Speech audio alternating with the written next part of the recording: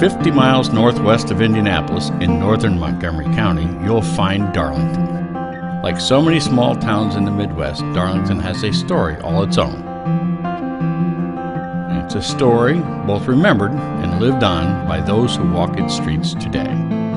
The community has seen its share of changes and, like so many others, struggles to thrive as it once did. But the people here who share a common memory also share a hope for the future. One of the abiding symbols of Darlington's heritage is its covered bridge. Constructed in 1867, the bridge has become a beloved icon of this community, one that continues to draw visitors today. Sadly, the bridge has seen better days.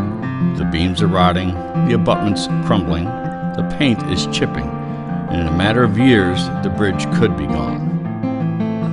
Thankfully, efforts are underway to see this relic of the past restored to life and welcomed into Darlington's future. Covered bridges are getting to be few and far between, and it just means a lot to the community, and it means a lot to the historic side of things. Our goal is $200,000 to renovate the covered bridge back to the original condition. It is going to take roughly 6 months to renovate the bridge. The best way to work on it would be to cut the bridge in half, set it off the abutments, and do the necessary work on it, which is replacing beams, replacing siding, replacing roof, and so forth. One of the things that's being considered is we do not own any land where the bridge currently sits. We are looking at the area of where the tow house is, and if we was to move it there, we would set it in a angle across Honey Creek, the small creek that's there.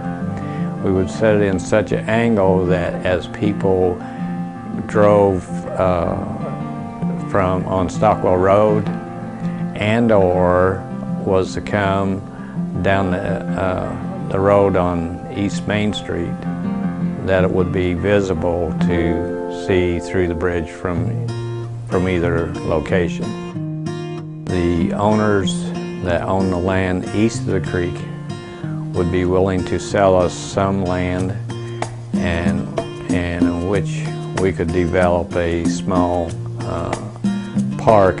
We would have a gazebo, some picnic tables, and we feel like the local community would be more apt to go to the bridge and spend some time, where it be at the shelter or what. And to the east, we would make a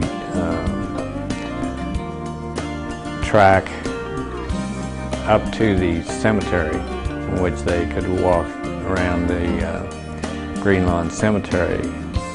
And then the other direction, they could go up South School Street, which takes them to the Old School Park. And there is a half-mile walking track up there as well. As of first of the year, we will be making application for some grants.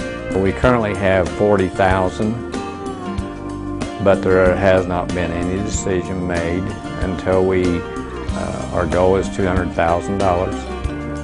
In either location, the price remains the same. The decision will be made in cooperation with the town council and the park board.